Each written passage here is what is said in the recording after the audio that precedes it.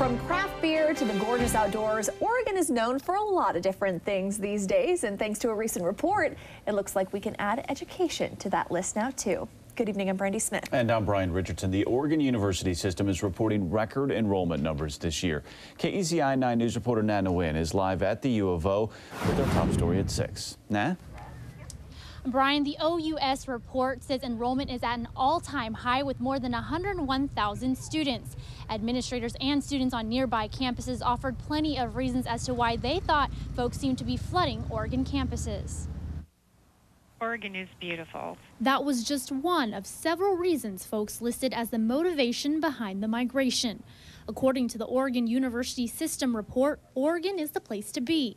#1 in the nation when it comes to 5-year enrollment growth in public post-secondary schools.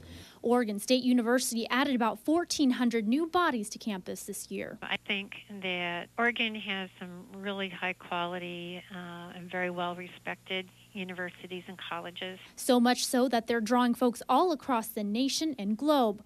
Where the kids come from isn't the only thing that's changed. The best and the brightest from Oregon are choosing to attend Oregon State University. So, for example, the entering freshman class from Oregon this year, over 40% of those students have a high school GPA of 3.75 or greater. And administrators at OSU aren't alone when it comes to growing numbers. The U of O campus also had a record head count this year, up about 140.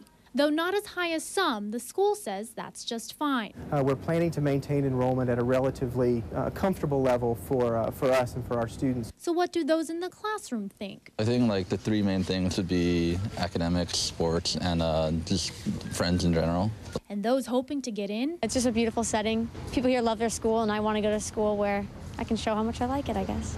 Environment, academics, and athletics aside, for some it's all about the tradition. My family has been around the University of Oregon and has gone to the University of Oregon since generations past, and I didn't even need a campus tour to come. I just knew exactly where I was going to go since a very young age.